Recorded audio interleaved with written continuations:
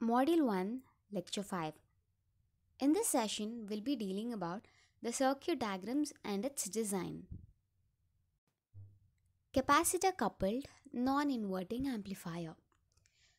So here, we already learnt about non-inverting amplifier. So for a non-inverting amplifier, we'll be taking the capacitor coupled at the input as well as at the output. So observe the circuit diagram carefully.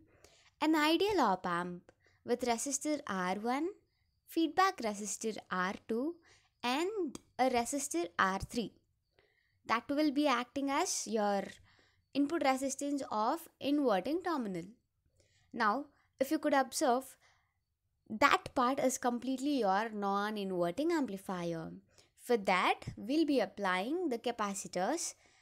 So at the input, the non-inverting terminal, you can observe C1 is connected with our input voltage Vi, and across the output C2 has been connected along with resistor RL at the output. RL will be your load resistor.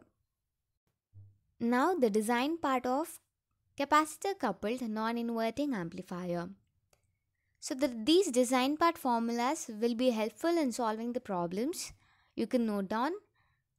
So first one, R1 will be equal to 0.1 times of VBE by IB.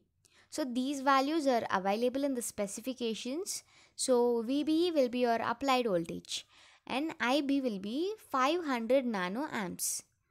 Now number 2, C1 is equal to 1 by 2 pi fz. So your Z will be R1 by 10. By substituting that, you get your C1 will be equal to 1 by 2 pi f into R1 by 10. Now to find C2, the formula will be 1 by 2 pi f into RL.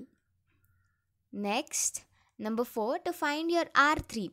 So R3 will be acting as your input resistor at inverting terminal. Therefore, your formula will be R3 is equal to Vi by I2. So, your I2 from the specifications we get 100 times of IB. That will be equal to 50 microamperes. Now, to find the output voltage, your formula will be V0 is equal to I2 into R2 plus R3. Now, the last one, R2, to find R2 resistors, the formula will be R2 will be equal to V0 by I2 into minus I3. So this has been derived from the above formula, you can see. Now capacitor coupled inverting amplifier. So previously we saw non-inverting amplifier design, now the inverting amplifier. You can observe the circuit diagram.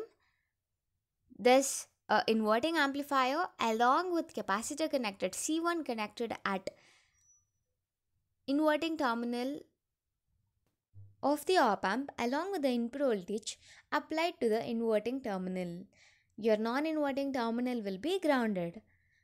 Now at the output, C2 is connected along with the resistor RL. Your output will be calculated at the load resistor RL. Now coming to the design part of capacitor coupled inverting amplifier.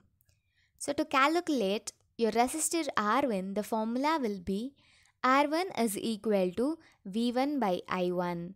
So it's not V1, it's Vi by I1. So Vi is your input voltage, whereas I1 it is same as I2. So that I1 will be equal to 50 microamperes. Now to calculate R2, your formula will be R2 is equal to V0 by I1. Now C1 will be equal to 1 by 2 pi f into R1 by 10. Now C2, to calculate your capacitance C2, the formula will be C2 is equal to 1 by 2 pi f into RL. Now coming to the capacitor coupled difference amplifier. So here also in the same way, along with the difference amplifier, capacitors will be connected. So you can see the circuit diagram. For the difference amplifier, At the inverting terminal, C1 is connected along with the applied voltage V1. Whereas at non-inverting input terminal, C2 is connected along with the input voltage V2.